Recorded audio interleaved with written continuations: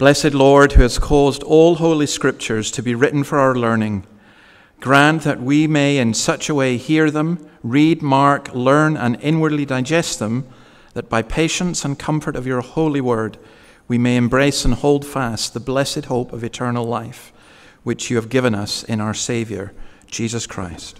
Amen. That's a prayer from the Book of Common Prayer, and we're going to turn and look at Acts chapter 2, Peter's sermon from verse 14 to verse 36. It's the first sermon ever preached in the Christian church, which makes it of more than interest. But I want to begin by the question of the week, if we can put up. So I put this on the sign outside. Now, the signs, we're getting the signs sorted. It's very kind of confused and dull, but why bother listening to preaching? And the sign had said, come and hear God speak. And I put it on social media, and immediately, of course, you can imagine the kind of response. Does he speak with a Scottish accent? If so, I'm not coming. You know, and you people, are you saying you're God? No, I'm not. But what we're saying is, when God's word is preached, it's not the preacher that matters. It is how God speaks to us. And so the question of the week is really, why bother with preaching? Now, we're looking at a book called Acts, and there are plenty of people who say, I don't want to hear your preaching. I want to see what you do. I want your acts. But in the book of Acts, the actions go together with the word, because God is a speaking God. We would not know him or what he has done if he did not reveal himself to us. Well, how does he do so? He does so through his creation. The first part of Psalm 19 says that. He does through providence, our circumstances. For example, let's say that you could hardly string two words together and your voice wasn't particularly strong. It's very unlikely that God has called you to be a preacher. He's certainly not called me to be a singer. You know, so providence is you look at your circumstances. And then he does through giving his word. Prophecy is basically God speaking. And when God speaks, he brings life. That's how creation was done. God spoke and it came into being. When God speaks today, he brings new life. That's how you become a new creation and we get new spiritual life. Through speaking, God works. The word of God goes into our inmost being. It's sharper than any double-edged sword. It reveals and acts and saves and brings light. It's dynamite. It heals. It renews. It restores. And for that reason, it's more certain than dreams, feelings, religions, and philosophies. So why bother with preaching? Because if you're not a Christian, you need to become a believer. And how can you hear without a preacher? Faith comes by hearing, and hearing by the word of God. And as Christians, we need to be built up in our faith and challenged. So it's interesting, isn't it? I think a lot of people, the preaching is the bit of the service they endure. And for other people, the singing is the bit of the service that they endure. And for other people, the prayers, you know. And it's a shame, because if we grasp that it really is God who is speaking to us, it would make a phenomenal difference. Let me just say something about, as in preaching in the book of Acts, there are 4 words that are used for preaching. Maybe my second question would be, what makes a good sermon? One word that's used for preaching means a herald's announcement. So, like we have notices when Terry was standing up and speaking, it's like he'd go outside with a megaphone and shout at people and you know, hear ye, hear ye. The second word that's used means teaching. The third word is exhortation, it's pleading. And the fourth word, the only way to put it is like homily. So that's looking at life in the light of the Christian message. So with that in mind, we turn to this passage. You could argue that this is the greatest sermon ever preached, Peter's sermon, because of its power, because of its result.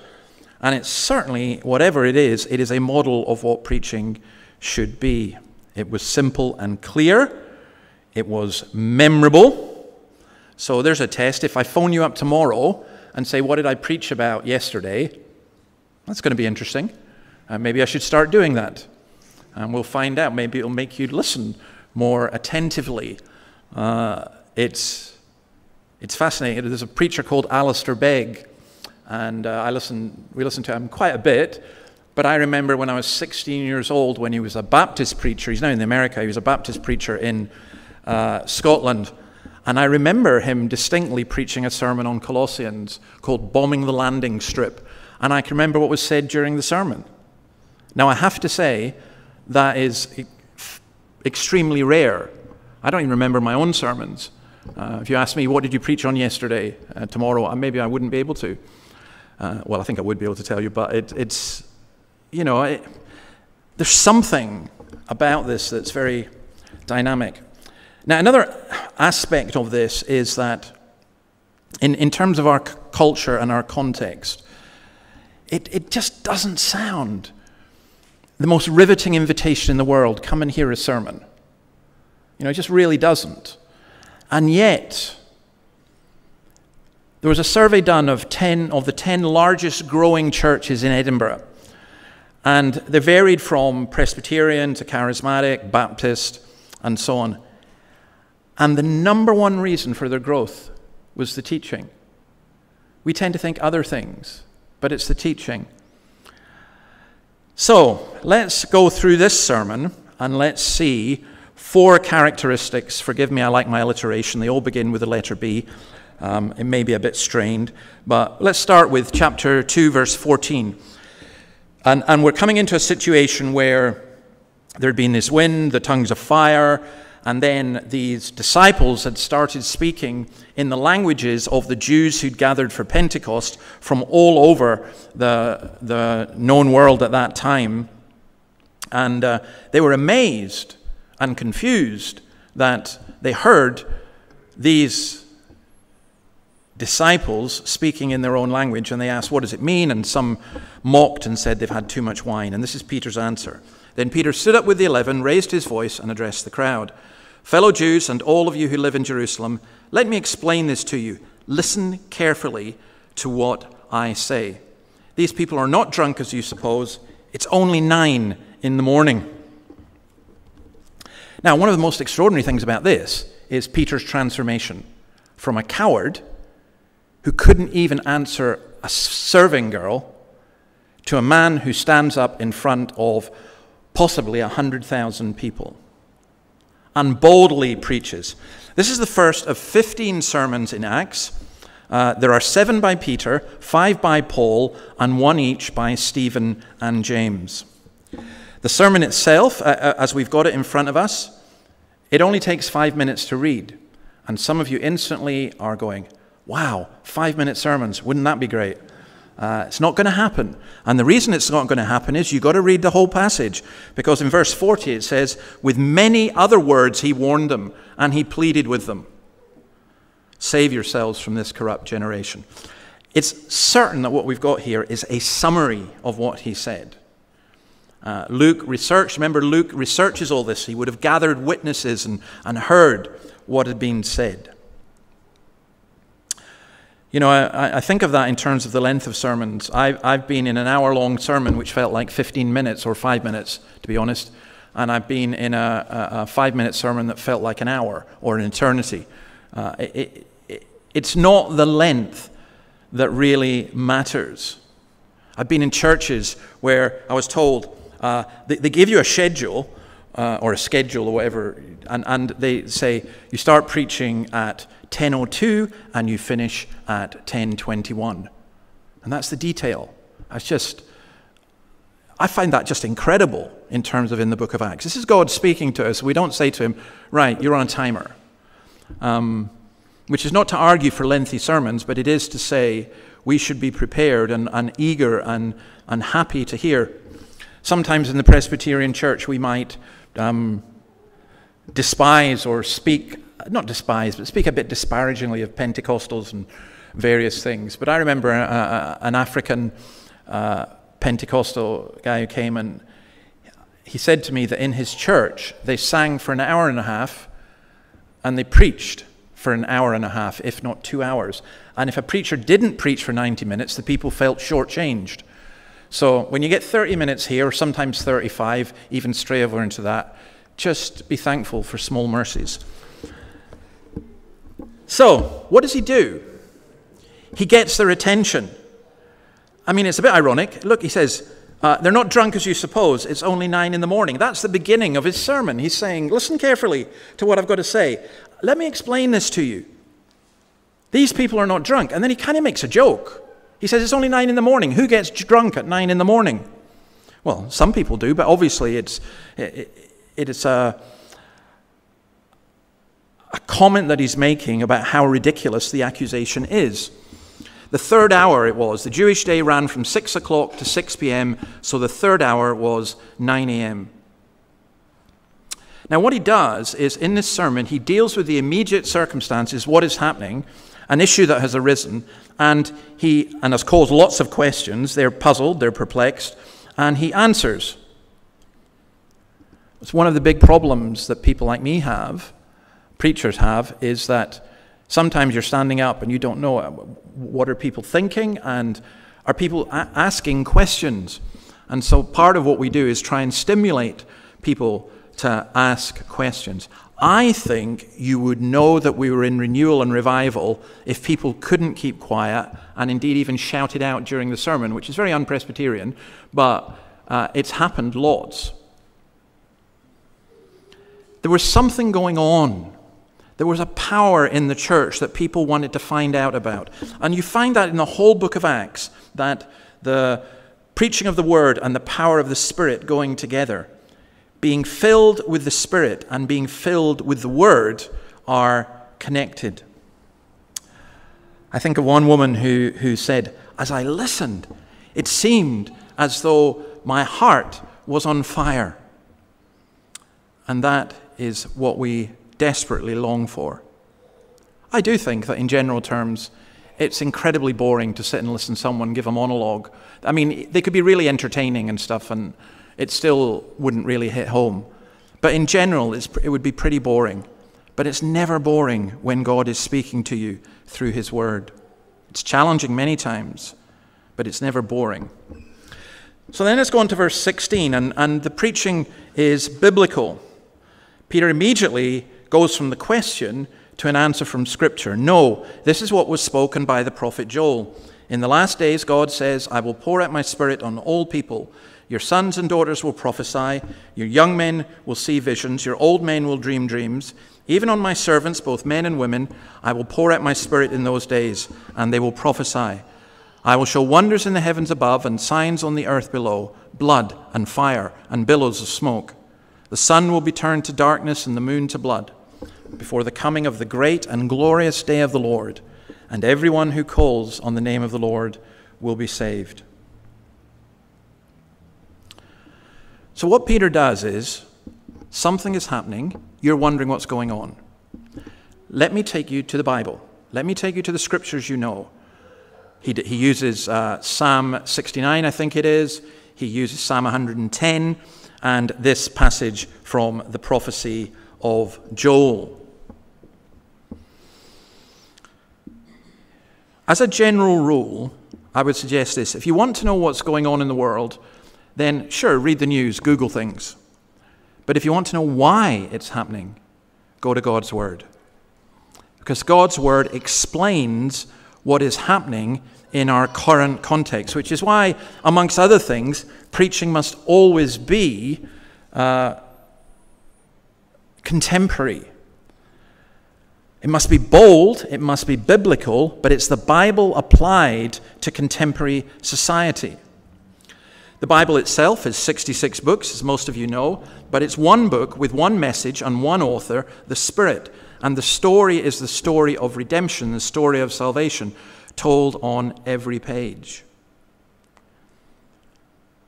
To be biblical, preaching is the proclamation of God's word in the power of the Spirit, applying it to the present and preparing us for the future. And you'll notice in verse 17 the revolutionary aspect of this. I will pour out my Spirit on all people. Your sons and daughters will prophesy, even on my servants, both men and women. So it was for everyone. It was for all people. It was for men and women. It wasn't the outpouring of the Spirit as happened in the Old Testament, the anointing of the priest, or the special outpouring on, for example, Saul or other prophets. From the day of Pentecost, all God's people, as we saw last week, receive the Holy Spirit. It doesn't mean we're all preachers, but it does mean that we all have God's word and we can all share God's word in different ways. Now, not all of Joel happened on the day of Pentecost. Look at verse 20. The sun will be turned to darkness and the moon to blood. That didn't happen on that day. So what's he talking about? He's probably talking about 49, 50 days earlier when the sky did go dark. And he's probably talking about also at that time, there was a reference to the moon turning to blood because of the color of it. So I think he's talking about that, but I think he's also saying we are now in the last days, and from now on until Jesus returns, these signs will be fulfilled. Again, just to illustrate, if you're talking about our culture, what did Jesus say? He said, there'll be wars and rumors of wars. There'll be famine and plague and earthquakes. Well, what's happening in our world today is what Christ told us would happen. It doesn't mean he's going to immediately return tomorrow or today. We don't know when Christ is going to return. But this all fits in, and Peter explains that. Salvation is for everyone as well. Look at verse 21. Everyone who calls the name of the Lord will be saved. See, that's a really important thing. Anyone who comes in here, I can honestly say to you, if you call on Christ, you will be saved. Now, some of you will lack assurance. I'm reading a book just now on assurance, which is a huge book. And I hadn't realized that assurance was so important and so difficult in many ways. I wrote in the pastoral letter this week about having doubts. And some of you feel that having doubts is something you can express or something that's a betrayal of God. But it's way more common than most people realize. And assurance can be really difficult. But you need to be assured of this. I read only this morning that you cannot allow the truth to be determined by how you are feeling at any particular point. Everyone who calls to the name of the Lord will be saved. And you say, well, Lord, am I saved? I've called on you. Well, yes, you are, or you will be, because God can't lie. It's a hugely important thing. Salvation is for everyone. Ironically, people complain about the church being exclusive when in reality we are the most inclusive organization in the world because we say everyone who calls on the name of the Lord will be saved. It's another aspect of this. Peter was not speaking from notes, right? Some people are incredibly gifted and they've got a great memory and they can speak. Some people write out word for word what their sermons are. What I personally do is I write down notes and then speak from them, which is why I can never tell you when I'm going to finish. But he had no preparation. He didn't know this was going to happen. So how could he speak like this? You'd say the Spirit enabled him, yes. But Peter was saturated in the Scripture. And the Scripture comes back to your mind. So this week we got stuck in a wee bit of traffic at Broadmeadow because Pink was here. And if you don't know who Pink is, I'm sorry for you. She's actually okay. She's actually quite good. I didn't go and see the show.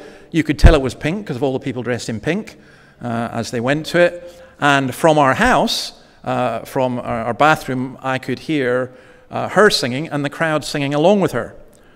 Well, that's nothing compared with Taylor Swift, who is just in all the papers and loads of people are speaking about.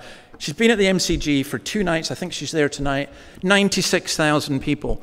And the most amazing thing about seeing any of it is how all predominantly young females know every single word from all 11 of her albums. You know, I saw a video of a 10-year-old girl, just hysterical, but knowing every single word. You know that experience, not of Taylor Swift, but you know the experience of hearing a song that you've not heard for decades, and the words come out because you've got it in your head. You've got them in your heart, to be honest. I do think there's an enormous danger of teaching our young people idolatry in that way. Taylor Swift, the thing just amazes me that serious newspapers like the Sydney Morning Herald and even the Australian were saying things like Taylor Swift can save the planet, or Taylor Swift is going to rekindle the Australian economy. There's Taylor economics or something, you know, and people making serious comments on this. Taylor Swift will stop Donald Trump being re-elected and all that kind of stuff in Katara for the Katara SRE classes and the people who are doing that. And I think New South Wales has this wonderful thing of teaching Scripture to young people, and do please pray for that. But here's Peter. He's saturated with Scripture, and when he's called upon, he is able to bring it to mind with the help of the Holy Spirit. So it's biblical. Third thing, verses 22 to 28, it's big picture. Fellow Israelites, listen to this. Jesus of Nazareth was a man accredited by God to you by miracles, wonders, and signs which God did among you through him, as you yourselves know. This man was handed over to you by God's deliberate plan and foreknowledge, and you, with the help of wicked men, put him to death by nailing him to the cross. But God raised him from the dead, freeing him from the agony of death, because it was impossible for death to keep its hold on him.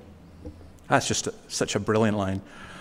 David said about him, I saw the Lord always before me. Because he is at my right hand, I will not be shaken. Therefore my heart is glad and my tongue rejoices. My body also will rest in hope, because you will not abandon me to the realm of the dead, nor will you let your Holy One see decay. You've made known to me the paths of life. You will fill me with joy in your presence. Now here's what this extraordinary fisherman does. He takes Scripture, he takes history, he takes God's plan, and he puts it all together and he explains it. Acts 2:23, a crooked generation, or it says there, you with the help of wicked men put him to death by nailing him to the cross. You see what Peter does? He manages to marry God's sovereignty and human responsibility. He was handed over to you by God's deliberate purpose, but you killed him. You're responsible. You can't turn around and say, oh, no, God did that. No, he balances the two things wonderfully. And I love the boldness. We often talk about sin in general, or sadly in churches we talk about other sins, those people, how they dress, how they behave. But we don't like to be direct to the people who are here, to upset people, to cause discomfort. Sometimes we're too quick to offer false comfort. Sometimes we'll say something like, we confess our sin, general confession of sin, don't worry, everything's okay.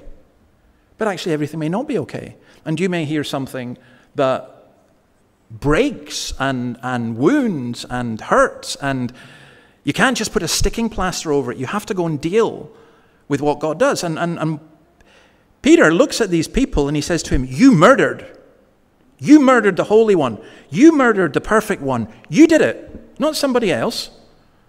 It's extraordinarily brave what he said. And yet, he also offers them, as because of the big picture, the salvation.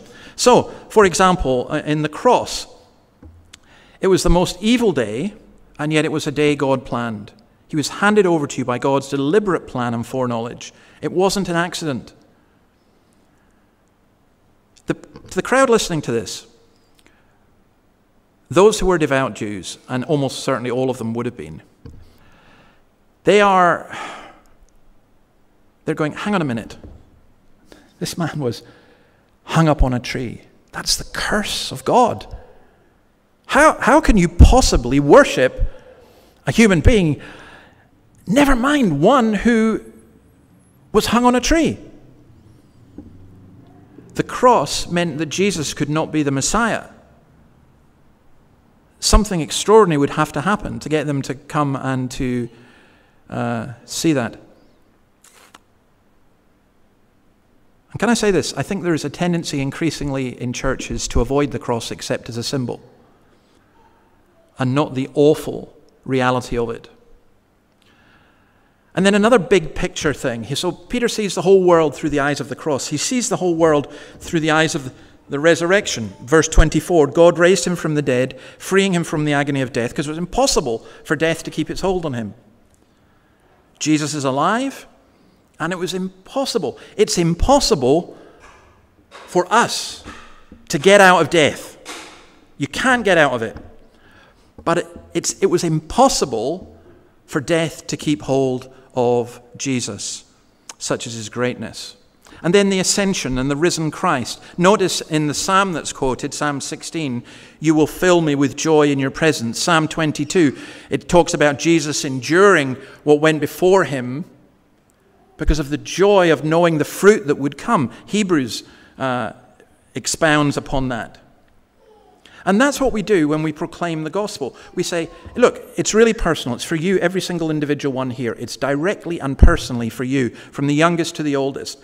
But we say it's for here, it's for us in Scots and other churches, Charleston and so on. We say it's for Hamilton. We say it's for Newcastle. We say it's for New South Wales and Australia and Indonesia and to the ends of the earth. The gospel is so big picture that it encompasses everything that has gone on in the past, everything that is going on in the present, and everything that will go on in the future. Nothing escapes its gaze. And that's because of this. So the fourth thing and the final thing is verses 29 to 36, where we say it's about the bridegroom, or it's bridal if you want to put it that way.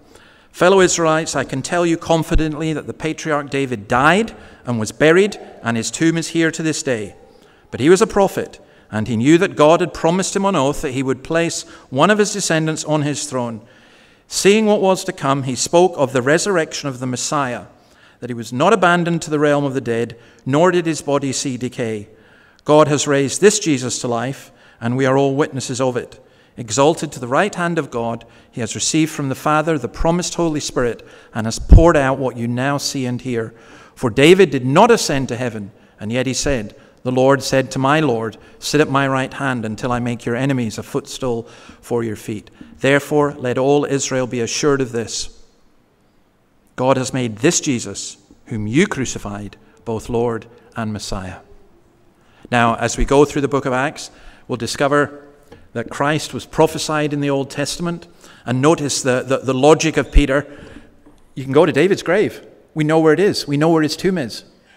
You can go to Christ's grave, but he's not there. This is what this song is teaching about.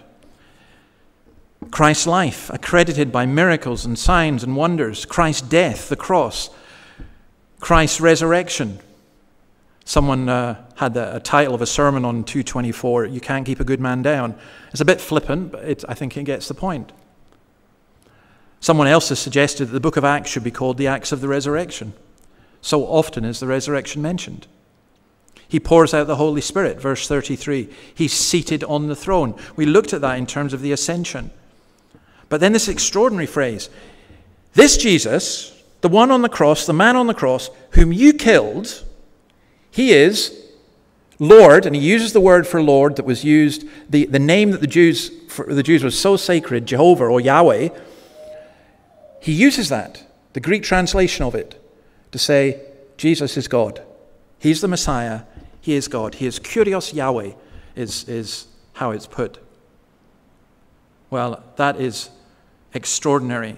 And that's what we do when we preach. We are preaching Christ. It's amazing how many times you can go into a church service and you'll hear a sermon on ethics or you'll hear a story from the Bible and it never gets around to Jesus. And that's just wrong. By the way, it's just as wrong to kind of throw Jesus into everything. You know, it just doesn't, in the sense of just mentioning the name of Jesus. We've got to understand how, in the way that Peter did, how all this clicks together so that Christ is the explanation of the Scriptures, but he's also the explanation of our culture and our lives and where we're at. So let me give you an example of that. You'll have been aware, some of you I think, if you watch the news, of the Russian opposition leader Alex Navalny dying. Now, we don't know whether he was killed by the Russian state. He probably was. Certainly being in prison did not help his health. But maybe what many don't know is he was a professing Christian. He wasn't always. This is what he said. The fact is that I am a Christian. I was once quite a militant atheist myself, but now I am a believer, and that helps me a lot in my activities, because everything becomes much, much easier. I think about things less. There are fewer dilemmas in my life.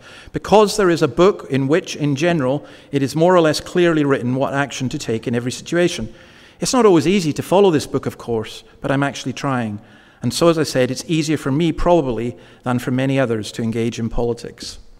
Now, I think that statement is inadequate and lacking in the sense of the lack of focus on Christ, and also, I think the translation from the Russians, when he says, I think about things less, I don't think he means that in particular. I think he's saying, I don't worry about things so much. I don't try and work everything out.